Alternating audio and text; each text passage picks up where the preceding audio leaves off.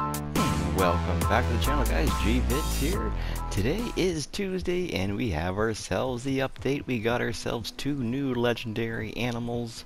One is a snowflake moose, which I'm going after right now. And the other one is the night moose, which I have got already, but fudged it all up at the end and ended up killing myself. So I will need to go redo that one again. But that one is on the channel for the time and location.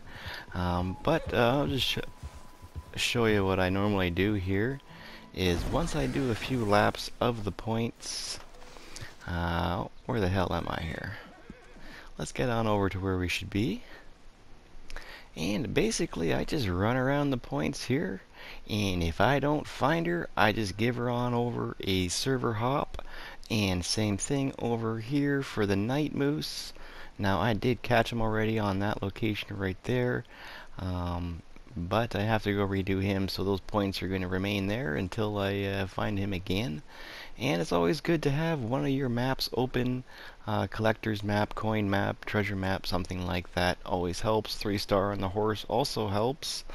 But if you're doing server hops, obviously this 3-star won't be on your horse for very long. It just depends on how big the route is and all that. This route here is actually fairly small, so it doesn't take you very long to go around. So I do a few times, do a server hop like I'm going to do here.